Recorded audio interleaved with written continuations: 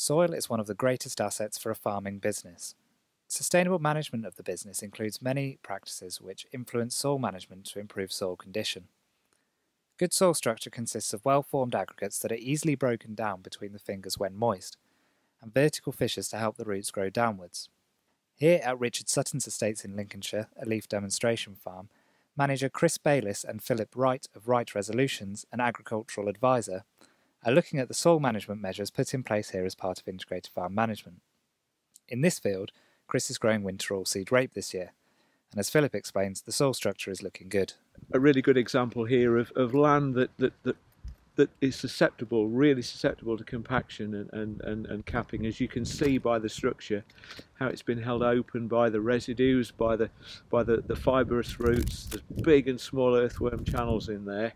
They're going to give you that natural drainage and that natural passage of water down through, and the ability for the soil to breathe. You know, if you're going to absorb a lot of water, water's got to go down, air's got to come out temporarily while it does that. So you need that openness of structure. And you know, I can't stress highly enough how difficult this soil can be. You know, without this sort of natural structuring in there, it will run together really quite tightly. And you can see the abundance of earthworms in here all over. Really positive, and the fact that the soil will crumble down like that, it's just going to be so much easier for Chris to cultivate it.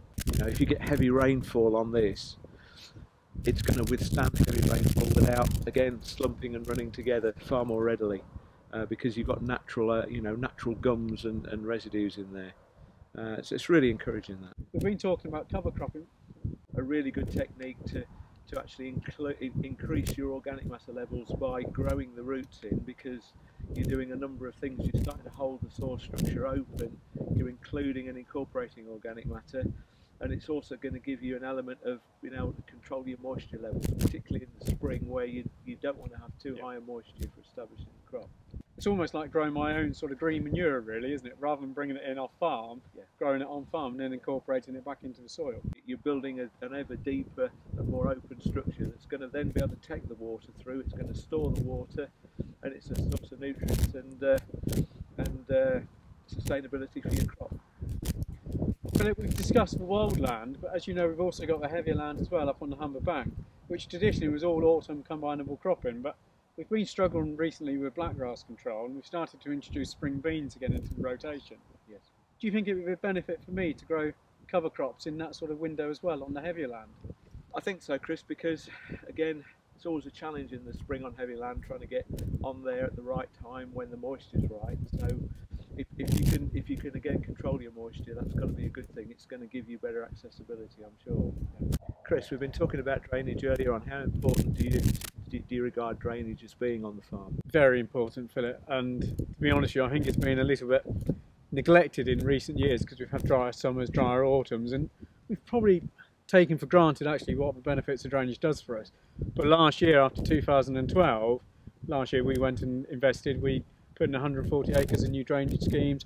We're going around the farm now on a continuous maintenance programme, doing the ditches out, jetting drains, just trying to get the existing systems working for us again. And have you started to see the benefits in terms of getting back onto the soil when it's in a workable state as against forcing it, for example? Straight away, on the heavier land, straight away this autumn, but we can actually delay some of the drilling on some of that land where we wanted to control that grass, but we had the confidence in the way the soil was sat, but we could extend that window, that opportunity.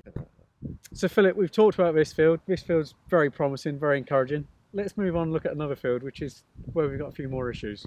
Sounds good. So Philip, we looked at one of our better fields a moment ago. Now here we are on some slightly heavier land, overwintered ploughing. Like I said, that's always difficult for us to retain the soil structure through the winter period, but just look how wet this soil is. The soil, when it's wet, is vulnerable to damage, and it's really a question of minimising it now. So I'm going to have to learn to be patient, because at the moment it looks virtually dry on top. It would be tempting to come in and start working it. It would. We really need it to dry out underneath. Yeah, and it's a good example where get the spade out, have a dig, and check what it's like all the way through the profile to where potentially you're going to damage it. So it's worth having a look. If you could actually improve the actual structure by a cover crop type rooting system, but also it would draw the moisture out, so it'll allow you to get onto it quicker or in a more timely manner, and avoid working the soil If soil, as I'm sure you're aware, if it's plastic like this, then whatever you do to it's only going to compress it and squeeze those pores flat. So what would you advise for this spring? Would you advise that I come in here and just try and avoid compaction, just work it lightly on the top, try and avoid over ballast on the tractors, remove some weight? I think that's right, because at the end of the day, it's that moist in there, it's plastic. The best thing you can do is minimise trying to make more damage.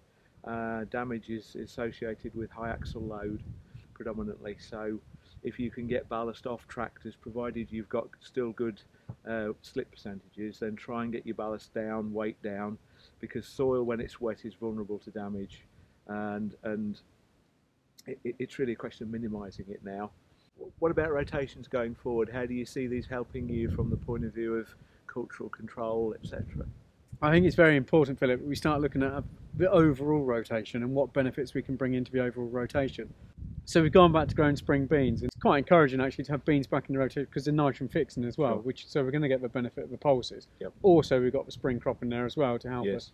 Yes. And like we've been discussing, we're going to bring a cover crop into the rotation as well. So if we can find a cover crop which we could use between the autumn and the spring cropping, which I could graze with sheep as well, it'd be a benefit to the livestock system, and it would just help with our overall integrated farm management. So Chris, are you finding now, as a result of your strategies, that you're seeing less in terms of runoff and issues of those sort of nature? We are, Philip. It's a long-term objective, as you know, to build the fertility of our soils, but I think as we're slowly increasing the organic matter, especially in the top surface, if anything, our soils will become more stable. And I think then in the winter time they're less prone to any erosion and any soil runoff. And really important on those lighter soils that cap and run together. Exactly. And it's almost like the organic matter is acting as a sponge, and it's just mopping up all those nutrients in the soil, and then it releases them back in the next growing season when we need them. So a sponge to actually absorb, but also a buffer to enable you to traffic the ground when you have to. Attention to detail is very important to us, and it's very important to get it across through the whole system as well. It's great for us just to talk about it, but also it goes through the whole team. And the best way to demonstrate that is to bring people out and just dig a hole and have a look at the field. Always good to dig. You know exactly what you've got to do, and you might even be able to save cost and some depth of cultivation sometimes if you know exactly where the problem is. Well, we know what we've got to do. Let's go and get on.